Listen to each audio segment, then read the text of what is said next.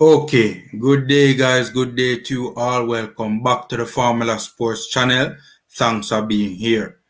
So I want to talk a little bit about, the Demarai Gray interview and what he said, right? And I'm sure many of you would have seen that interview by now, right? I must say disappointed, yes, but honestly, I'm not surprised.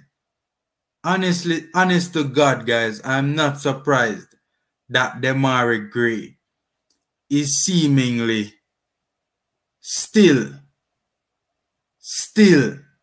waiting for that England call-up, right? Honestly, I can't blame Demarai Gray for still thinking about England. Honestly, I cannot blame Demarai Gray for thinking about England, When I realized that, we had a bit of a problem on our hands is when I was watching English Premier League games. I was watching English Premier League games and the commentators were saying that Southgate needed to take a look at this guy. Honestly, that is when I started saying to myself, yo, we're in serious problems. There's a huge possibility, right? A huge possibility that we might not get this guy. It's not surprising given the form that he has been in. Honestly, it's not. I mean, when you look at his performances, I've seen some of the Everton games this season, right? A couple of them well. And every time I see Everton play, this guy is just really playing well. And every time he plays, the commentators, right, are speaking about his performances, right? It's not just the goals or the goal contributions. It's the performances as well, right? I mean, when you really look at it, even in games that he does not score, right? He plays so very well, right? And that is the problem. And I when I started, when I was seeing the performances and I started hearing the commentators during the match commentators, hailing this player and saying Southgate needs to take a look at him, I started wondering to myself, when would we see this U-turn? Honestly, I started saying to myself, when are we going to see this U-turn? Because honestly, at that point in time, I started having serious doubts as to whether this player was going to come on board. And then there's the whole other issue of, was it a bluff? Right? Was it a bluff? Was it a bluff to get the attention of the England national coach? Was it a bluff? One of the things that I noticed in the interview was when he said, hopefully I get to work with them sometime soon, in referring to his former youth coach, Gareth Southgate, right? By the way, look at the picture. Look at the picture. They look like the best of friends, man, the picture on your screen. But anyway, when he said that, one of the things that stood out to me was that the interviewer didn't bring it up. The interviewer wasn't the one who said, oh, would you like to play for England? Demarai Gray was the one that brought it up. All the interviewer did, was ask him about the coach, That's all he asked him about the coach, Gareth Southgate, right? Demarai Gray was the one that brought up the fact that, basically, hopefully I get to work with them sometime soon, right? Gray was the one that brought it up, not the interviewer. And I think that speaks leaps and bounds. And that's one of the reasons why I'm asking myself, was he just bluffing or was he serious when we got news from credible sources that the player is working on his passport? Honestly, I think that, when the whole thing went, and we spoke on this as well, when he, started following the JFF and unfollowed the England national team, I honestly thought that it was a result of the racism, right? Because it was a little bit surprising to me, because I'm saying to myself, this is a player, every time you hear him in an interview, his absolute dream is to represent the Three Kittens. His absolute dream, right? I mean, I don't even think this player even wanted to contemplate representing Jamaica. I don't think he even wanted to think about it, just when you hear him talk about the England national team in interviews, right? So it kind of came as a bit of a surprise, and then I kind of remember the whole racism incident, and it was like a little bit before that the incident took place. And I started saying to myself, you know, like the racism incident kind of came up in my mind, and I'm saying to myself, could it be that, you know, the player, like many black players, right, was really, really turned off by the whole incident involving Rashford, Sancho, and it was Saka, right? Could it be that the player was turned off by that whole incident and say, you know what, I don't want to represent a country, you know, with these sort of supporters? So initially I thought it was that to myself, because when you think it was what, in the summer, it was before the season started that he followed on the JFF and unfollowed England, and then it was a case where we started hearing rumors before we heard the credible sources, you know, say that the player, you know, was looking about his Jamaican documents. But what I think is that he did not expect this, in my humble opinion, I think he did not expect to start the season this well, right?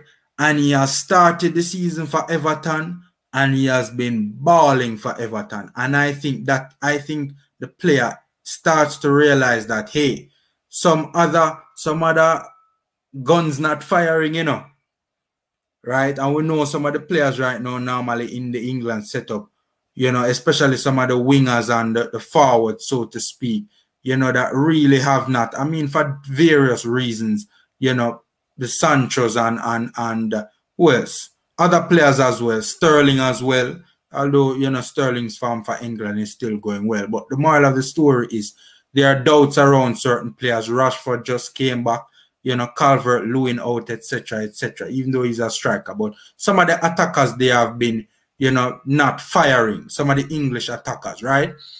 So when you combine the fact of his form and, you know, the misfiring guns in England's forward line, right, when they are playing for club anyways, you know, it's reasonable to think that the player would start to harbor thoughts. Right now, honestly,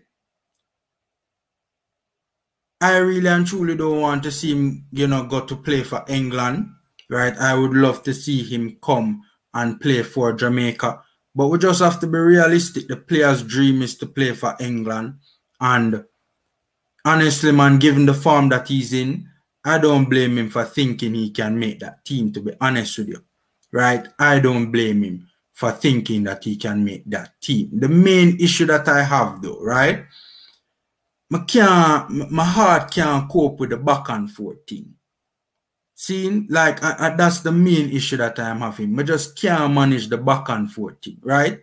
Right? It's like, it almost feels sometimes as if these players, like a Gray or a Tony, for instance, it almost feels sometimes as if they're playing with us or toying with us, so to speak, right? And, you know, me not really like that. And then also there's the whole element sometimes of, I do believe that they're trying to use Jamaica as a prop to receive attention, right? I honestly don't think it was the case in this scenario, though, because, as I said, the form came after, right? The whole, you know, starting to sort out documents, right? But honestly, man, again, I'm a little bit disappointed. I was getting very excited about the introduction of this player into the national team. He is such a very, like, honestly, I think he is permanent class. I don't think it's a flash in the pan, right? I think this player is permanent class. When you look at his touch, right? His first touch, right? His touch when he is dribbling with the ball, right? The close touch control of the football, right? The speed at which he runs with the ball. He runs with the ball at a very, very fast pace, right? Very good,